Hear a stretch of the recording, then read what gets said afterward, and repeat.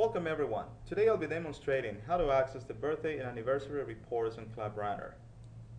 So from the admin page, we will go to the Membership Manager section, and this report can be found almost at the bottom of the list, Birthday and Anniversary Report. Just click on the link, and this will open the Birthday and Anniversary Report screen, where we can select the month, or we can generate the report for the entire year.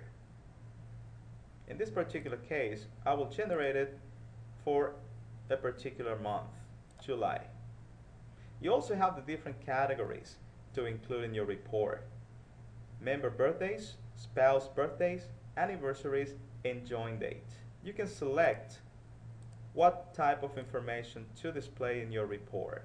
And you can also sort this report by name or date. Once you've made your selections, all you have to do is just click on Generate Report, and your report will be automatically generated.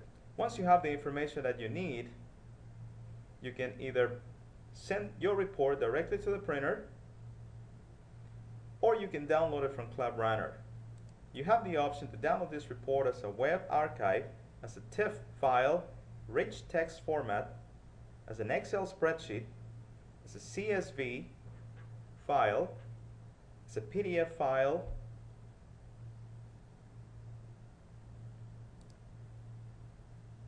once you have generated your report, you have the option to either send it directly to your printer or to download it from ClubRunner.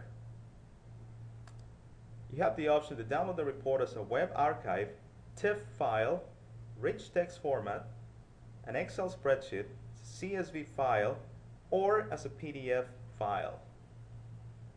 For demo purposes, I will download this report as a PDF file. So we'll select PDF file and click on Export. My browser is going to ask me, do you want to open or save the birthday report from ClubRunner? I'm going to click Open. This message will be different depending on the type of browser that you are using. In this particular case, I'll just click on Open. And this will open my birthday and anniversary report in a PDF format.